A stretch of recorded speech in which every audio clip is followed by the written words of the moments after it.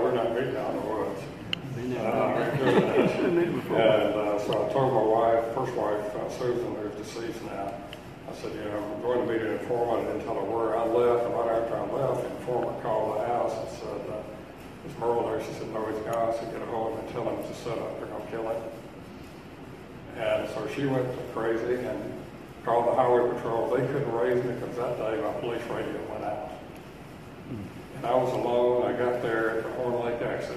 Not one was waiting for me, but two. I should have driven off, and later Jim Clemente at Criminal Minds in Hollywood, who now backs in Hollywood, former FBI agent, he said, what were you thinking?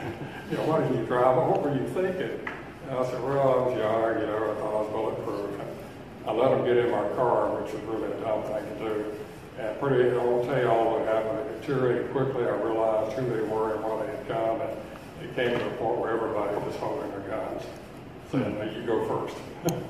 And so the guy got me out of that, and then I became later supervisor and captain over the North half of the state.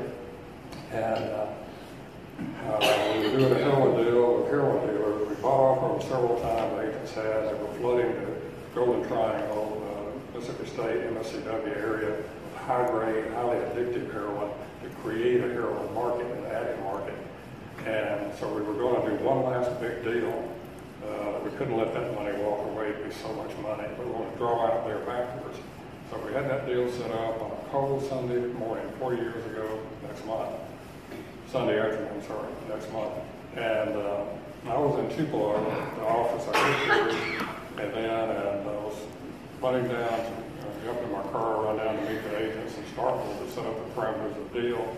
Jumped in my car, cranked up, put my hand on the gear shift. When I did, the spirit just filled up my car.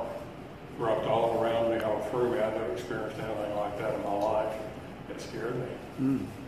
Scared me. And it was just, I think just massaging every molecule of my body. And it clearly said to me, go back and get the bulletproof vest. Then it was gone. And I said, what is that? I'm losing my mind. You know, and the agents didn't like to wear bulletproof vests in those days. No one did much, not like now. And we only had two for the north half of the state, and they had no armor in them, and they would stop maybe a small handgun.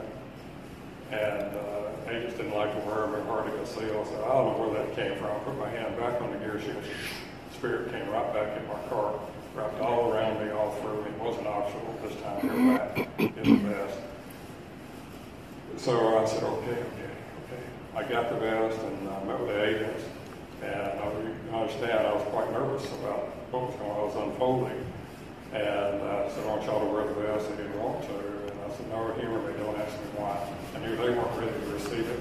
I wasn't sure I was. And so I said, keep it in town, downtown Columbus. So we'll have buildings to hide behind so we stay close to you. You know, it's hard out in the country, you know, where you can look down and one side says, hey, who are those guys a quarter mile down the road? Why are they here? Who are they? And so I said, keep it in town. Well, they got away from it and went out south of town on this road and wound around and came up on this high embankment and this levee, and there was deep depressions on either side, you know, leading off into a swampy area. And right up here, a big railroad came across and intersected with the road on top of the levee. And so in that depression was a high railroad trestle. And right past that railroad trestle, where it's going into the road, was a clump of pine trees. And that's where they had the sniper. The sniper was posted up there with a high-powered rifle. And when the agents began to do the deal, you know, we would hear it cutting in and out of body mics that I put on the agents so we could listen. And we heard them negotiating, and then state narcotics, you're under arrest, and then it went out, and it popped back on, and we heard ta-ta-ta-ta, gunfire erupting, and then the radio erupted, and agents said, Merle, they're taking fire, and we came across the levee, and there was just gun smoke hanging in the cold air. There was a storm rolling in that night that froze everything from Jackson to Corinth, the sheet of ice. And the rolling charcoal clouds like I'd never seen before. It like they're trying to squeeze all the light out of the earth, and it was just, the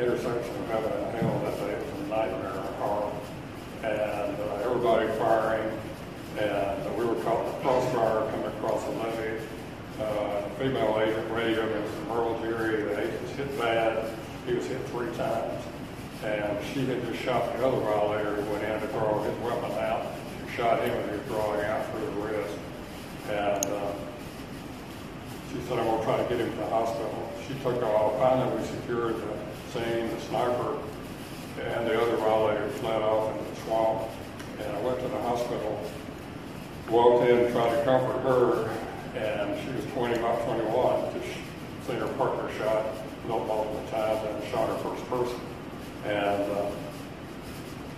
then I walked in and arrested the violator. She had wounded. He'd come there for treatment. And I walked into the ER. And when I walked into the ER, they were cutting the clothes off of our friend and the agent who was hit. And there was that white bulletproof vest that the Lord had sent me back to get. And it was crimson soaked in blood. And the doctor said, Merle, look at this. And one round hit him in his lower extremities, one slice through his arm. This one hit him right in the chest. He said it penetrated the vest and it wasn't designed to stop a high-powered rifle, but it deflected it. So it went in behind his right breast, skidded around the barrel of his ribcage, popped out behind his left breast. I get cold chills right now. It's been 40 years. And he looked at me and said, Merle, if he hadn't had that vest on, taking out his heart and lungs, he'd have been dead before he hit the ground. I'm telling you, you can hear a shuffle of angels' feet around us there. You can hear that murmur, that still, small, still voice that I couldn't quite get then. That was becoming more and more into focus as my life went on. I knew that we were not alone, and I was not alone. I still didn't understand it, so I doubled down on my workspace salvation and not knowing that that's not what it's all about. And after that, I was asked to investigate a corrupt governor who was trying to corrupt our agency. Somebody had forced in had abused a lot of young women. And I had to go out and interview them about very painful things in 2 or 3 different states. And that was very painful, and the governor's office tampered with one of my witnesses. They called to intimidate one of my witnesses in Memphis, and she wouldn't talk to me anymore.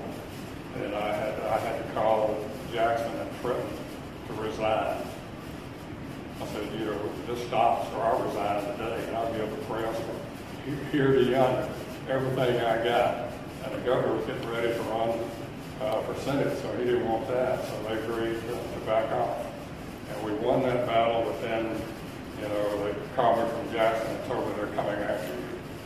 They're going to knock that halo off your head because everybody likes you, the press likes you, so they can come after you. And you may wonder if that happens. It happens all the time.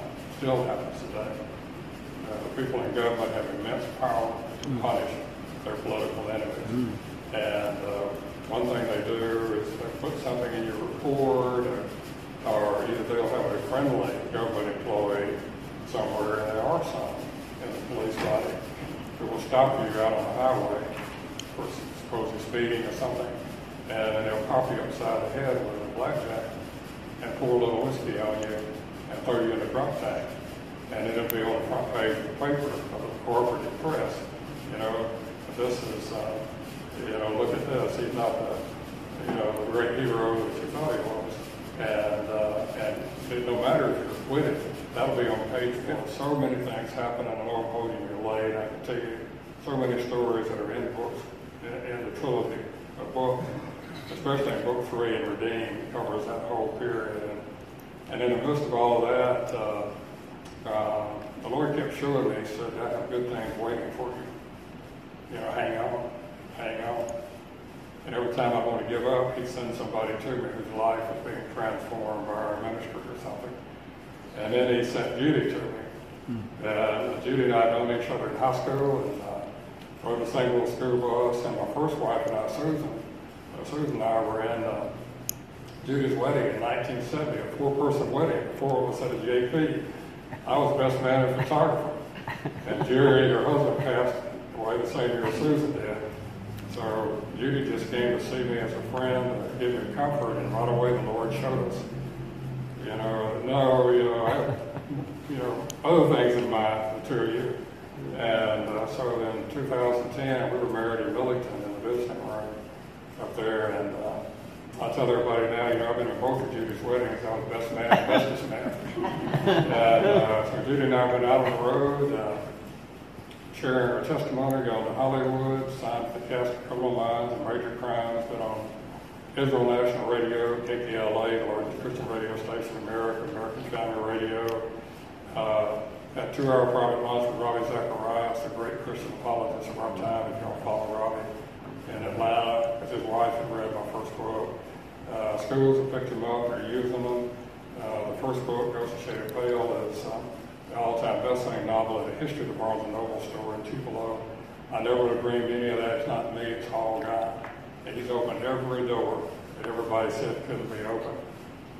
So it's, I got lost, in life and, for a while and got lost in those dark woods.